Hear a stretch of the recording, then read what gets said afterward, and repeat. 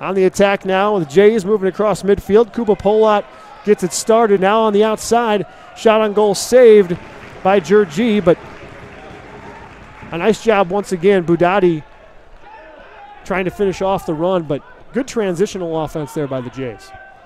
Yeah, it was a nice run down the wing from the fullback, Budati, getting in a good spot.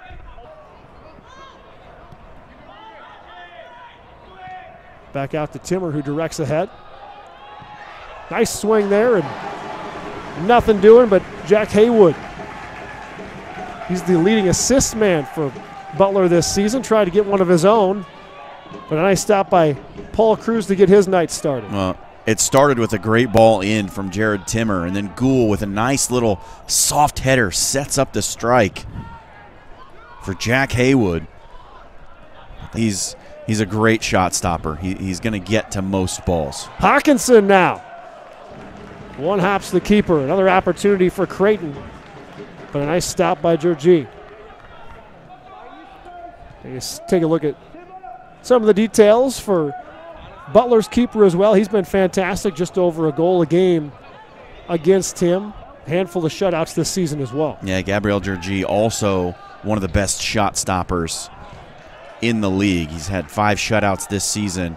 Everyone kind of gets that extra anxiety in their chest, right? If you're on the defensive half, and it's hard to just take that away. Hawkinson spins and lets one rip toward the far post, but out of bounds. But it's just one of those moments where you kind of hold your breath a little bit, and when you take that moment away, you know, it just seems like a missed opportunity if you're a fan. Yeah, that's a nifty bit of skill from Hawkinson. Down the side, nobody with him at the moment. Sutton now joins the party. Back to Gould off the deflection. Into the middle. Cabrera Jr. from the box. Deflected by Cruz and a diving save. Knocked out of bounds, but a great stop by the Creighton keeper. That was an absolute rocket off the foot of Wilmer Cabrera Jr. About 20 yards out, and Paul Cruz with every inch of that 6'4" frame to get out there and make the stop. Into the midfield as one touch gets it ahead to another dangerous scoring opportunity for Gould, who can't put it home.